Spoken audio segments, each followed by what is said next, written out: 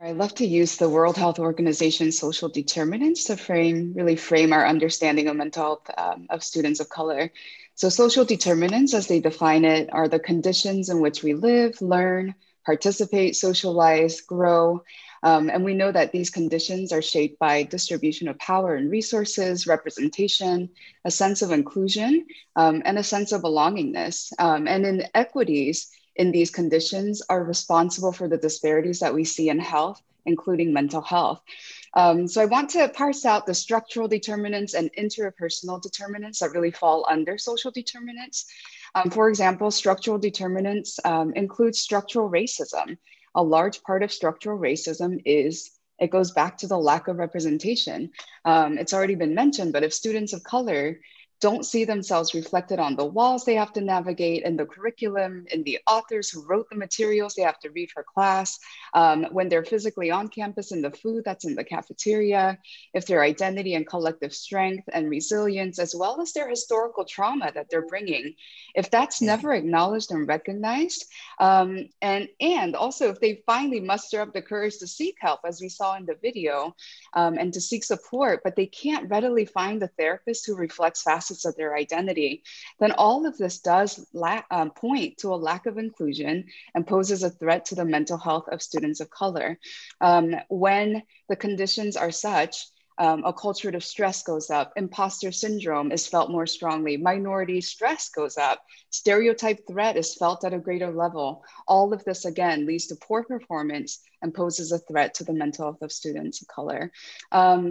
Self-psychology says in order for us to thrive and fully participate in life at our full optimal selves, we need multiple things. For example, we need people to mirror our feelings. So if I'm hurting and if I'm being triggered because of what's happening in society, the racial unrest, maybe I've lost someone because of COVID, and these hurts and feelings are not being reflected back to me in the circles that I dwell and live and grow, then that says I can't be at my optimal self.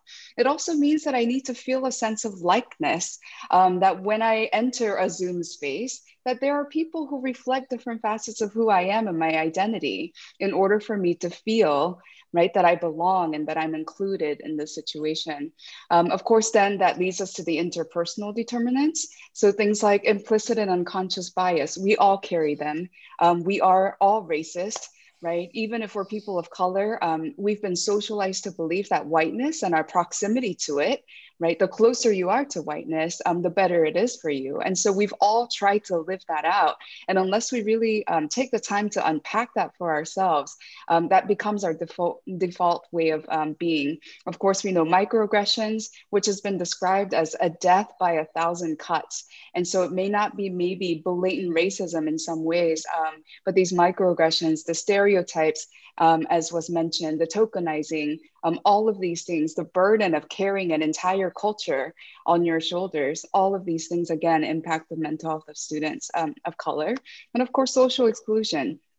We know the new discrimination in town is the absence of helping. And we saw that in the video. So people who are like us, people who remind us of our younger selves, for example, we might really go to the bat and go to the mattresses to support them, whereas we might stay silent for other students who don't reflect who we are and who don't remind us of our younger selves. And that absence of helping is the new discrimination. So all of these things, again, pose a threat to the mental health of students of color.